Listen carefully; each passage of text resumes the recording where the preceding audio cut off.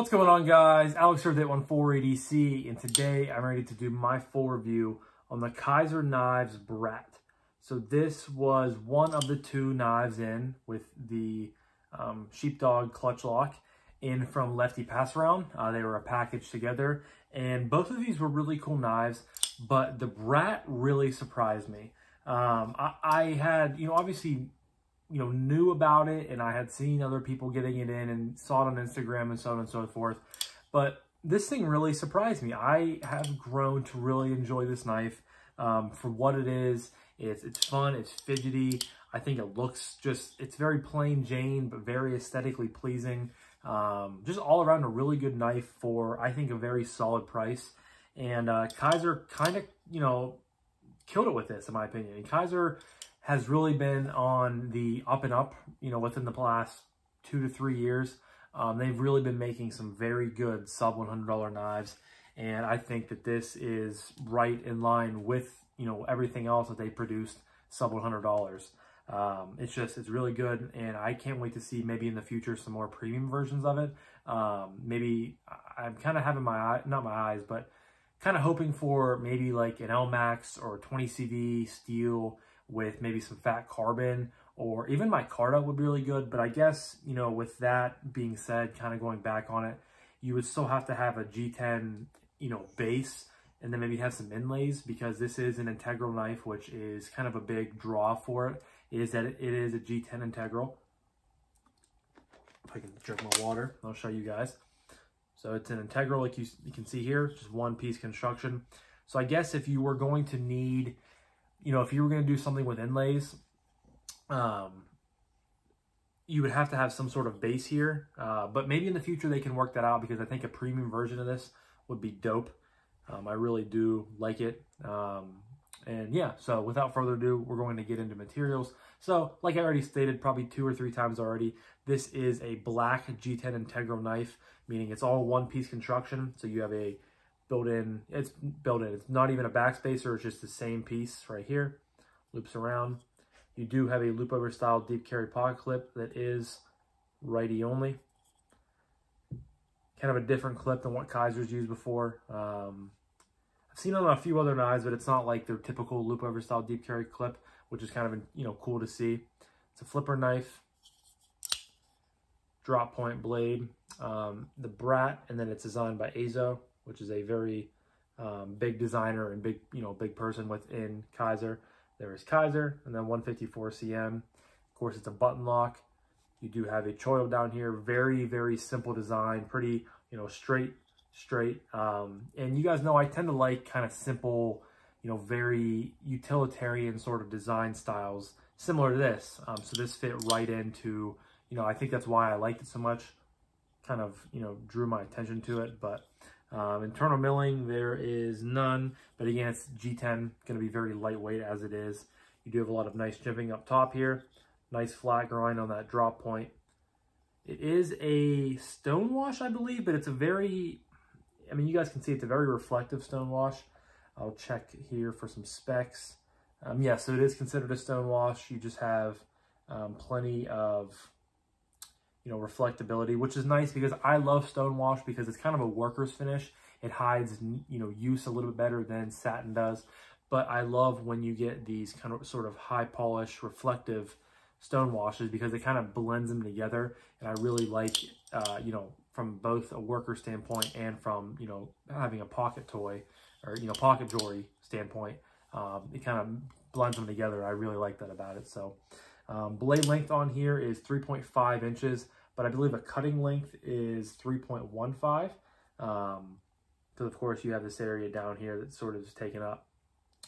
Overall length, 7.95 inches. Of course, this drop point, like I said, weight is not listed on here. So I am using the, weight. It says 105 for weight. I don't know what that means. I'm using the Blade HQ because just the first site that came up that had it still in stock, so I can link it down below to you guys. So weight is 105. I don't know what that stands for, 105 grams maybe. But it's very, very lightweight, which is nice. And yeah, there's only one variation of this. This, right here is the Brat so far, so there's not a lot of, different varieties out there, or really any varieties at all. But yeah, so that's all for materials. So we're going to run right into action next. And the action is good. So this is, of course, a flipper. That's the only way of deploying this knife.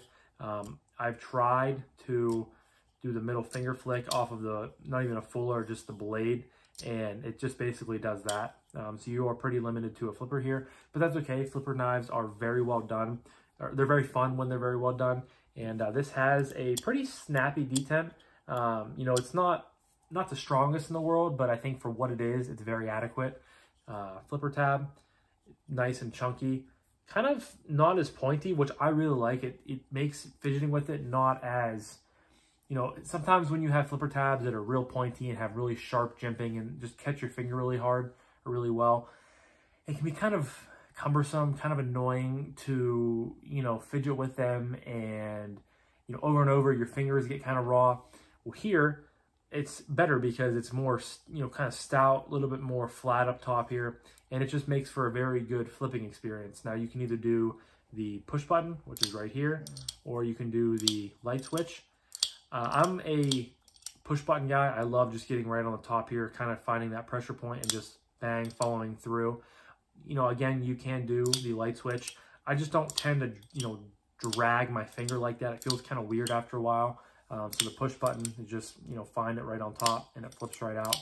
And of course that button, you have no blade play, a little bit of blade play. I did have to tighten it up once I got it in. It was a little loose, so I just tightened it down a little bit, and it still has very good action. And of course, you guys know button locks. Also, I apologize, my nose is very itchy. And also my cheeks are very red because we are outside all day roofing, and it's very windy and getting cold, and my cheeks just are always red. So it's not like I have, looks like I'm sunburned a little bit, but yeah, I think it's just the wind burn, and just, I always have red cheeks, so it is what it is. But yeah, with button locks, very fun to fidget with, great drop action. I'm just closing the button right now, drops close. And if you get used to button locks, you get kind of the thing where you let go of the button as it hits a certain amount, certain area down here, and it basically swings shut. It'll do it if you hold it open too. That was kind of weird. But it kind of slows the blade down. It's just very fun to fidget with. You guys can see button, sticks out a little bit, drops. You can do it lefty or righty, which is very nice. So action is very nice. It's of course some bearings. Very fun to fidget with. Very, very smooth. And Kizer has been really kind of killing their button locks recently. And this is right on par with the rest of them. So 10 out of 10 in the action department. No complaints at all. Very nice for a flipper knife. Maybe in the future, if they want to add some different variations, a thumb stud or so would be nice. Maybe a fuller. They could. This is obviously kind of reimagining this knife. But if they ever make like a 2.0 version, you can kind of bring away a little bit of that G10 and make it fuller, and it would really be really nice to flick this knife. I love flicking a button lock. It's just very fun. But still, action is very good. No complaints at all. So next, we're going to talk about ergos. And ergos on the Brat are very, very good. Again, it's a very simple knife. For handle, size and shape, straight across here, straight across here, straight across here. It has a little bit of an indentation where it thins out a little bit. And of course, you have that choil. So very simple design. I can get all 4 fingers on the knife very easily, choked back. You have plenty of jimping right up top here. And it's pretty fine jimping, which is really nice. It just adds for a really nice grip. And then of course, you do have the jimping right here on the flipper tab, but very, very comfortable. I still have room for, another finger if I had it, but saber grip, very comfortable. Hammer grip, very comfortable. Reverse hammer grip, very comfortable. You have to do some 7-Eleven gas station knife fights. You have a nice kind of pommel up here. If you have to do some stabs with Kevin over a Slurpee, you can definitely do that. And it's really nice because you can choke up. So middle finger behind the flipper tab right here. The rest of the fingers follow suit. And then your pointer finger wraps around the flipper choil. That's very comfortable if you have to do specific push cuts or be very careful what you're cutting around. This gives you very good control and, cutability through things. And that matched with the very thin edge that the 154 cm blade has on here makes for a very good cutting experience. The G10 is nicely, finished here, has a nice finish to it. Up here, it kind of has some scalloping, so it really, you know, when you're in a hammer grip or even in a saber grip, it just gives you some really good grippage in sort of the palm area. Just really locks it into your hand and allows you to, you know, feel very confident when you're using it. No sharp edges. Of course, the plot clip is righty only carry. And for a loop over style deep carry clip, it sits pretty flush to the knife. It's not bad at all. So, you know, back here, I can feel it a little bit, but unless I'm just gripping this so hard, you can't feel it. And then when you choke up, you get even more off of that and you can't feel it even more, if that makes sense. So all in all, you know, very similar to the action, nothing to complain about with the ergos. It's very comfortable, very simple design, but usually that makes for a very ergonomic experience, and that is exactly what is going on here with the Brat. So next we are going to talk about carry, and, you know, spoiler alert, carries very well for the size. You know, closed is 4.45 inches. So obviously, you know, open or overall length is not going to matter because you're not going to carry it open. You could, but probably wouldn't be your best idea. But drops that in your pocket. You, of course, have, you know, a little bit different, I guess, than what my normal knives are that I review for you guys, because this is an integral. So you do have some scalloping here from the G10, but that's not sharp enough, or that's not, you know, edged out enough to, you know, risk using that to pull the knife up out of your pocket. But you do have a flipper tab down here, and it is, you know, it sits pretty flat, pretty proud of the knife. But the jimping is very, you know, minimal. It's not super aggressive. So if you do happen to go down and, you know, go for change, medicine, chapstick, whatever it may be, and you go to pull your hand out, if you catch on this, you might just hit it and then bounce right off, just because the jimping is not going to catch you or, you know, hurt anything like that. So odds are you're not going to risk pulling it up out of your pocket. But I carried this in gym shorts and in khakis multiple times. Carries very well. You know, it's a very good weight. And I apologize if my camera's shaking. We were watching my in-law's dog, and she is, I'm actually, fun fact, I'm using my bed right now until I find a little bit better of a lighting situation, because in our bedroom we have 1, 2, 3, 4 big windows that we can pull the blinds up, and I have both of our nightstand lamps on, because the other room that I was using was our second bedroom, which is just like my fiance used it for her closet, and we have a guest bed in there and a desk and sort of kind of a catch-all room. We keep it organized. It's not like we just throw everything in there. But you guys might have seen clothes on the bed and stuff like that. We kind of just use it as an extra room, which is very nice. But the way everything was set up, we only have one window in that room, and it's like kind of tucked back in a cubby hole, and it's a tall, skinny window. So I would have to, like, and that's obviously why a couple videos you guys might have seen when I filmed in there has been very, you know, kind of dark. And that's just because the lighting situation isn't great. So that's why I am filming in my room right now, using my bed as, you know, my tripod, my laptop right here. So it's a fun little setup, but we'll get something better.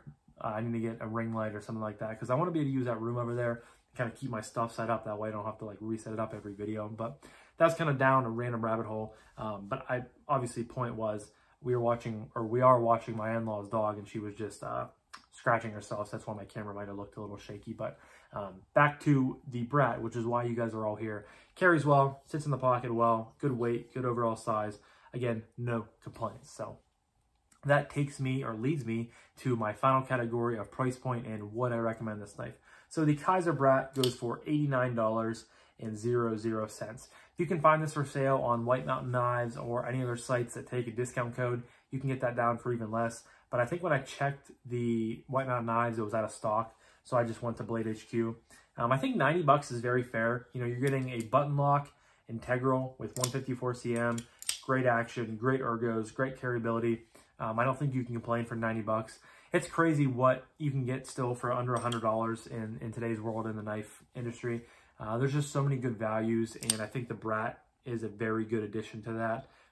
You know, integrals are kind of few and far between as it is. So when you see and typically when you see integrals, you see them as, you know, titanium or carbon fiber, and they're, you know, $300, $400, $500. So it's really cool to see a G10 integral for sub $100 that is very functionable, very, you know, very aesthetically pleasing. I think this looks fantastic. I really love the just very simple design on this knife. And, you know, again, for materials, price point, everything built in, I don't think you guys can go wrong. So I absolutely can recommend this knife. if you guys are interested, definitely go check it out. I don't think you will be disappointed.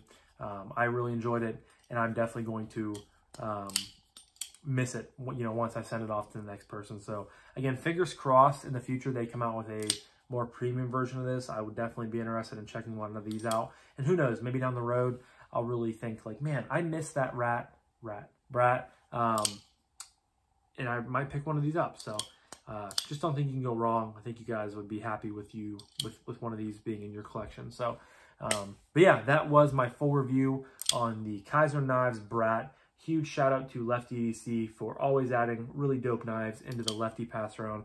Always appreciate you, Ken. And I always appreciate you guys as well. Don't say this too much, but please consider clicking subscribe if you guys are liking what you're seeing. You know, you guys are always joining the family, and those who comment and everything and interact with me. I love every single one of you guys. It's a huge part of why I love doing YouTube, is just interacting with the community and seeing each other's thoughts and opinions on things. And I'm just really blessed to be in the community, and I always, you know, I'm happy to be in the knife community and in the EDC community and so on and so forth. But yeah, so thank you guys again so much for watching. I greatly appreciate each and every single one of you guys. I hope you have a fantastic rest of your morning, evening, night, whenever you guys are watching this, and I'll talk to you guys in the next one. Peace.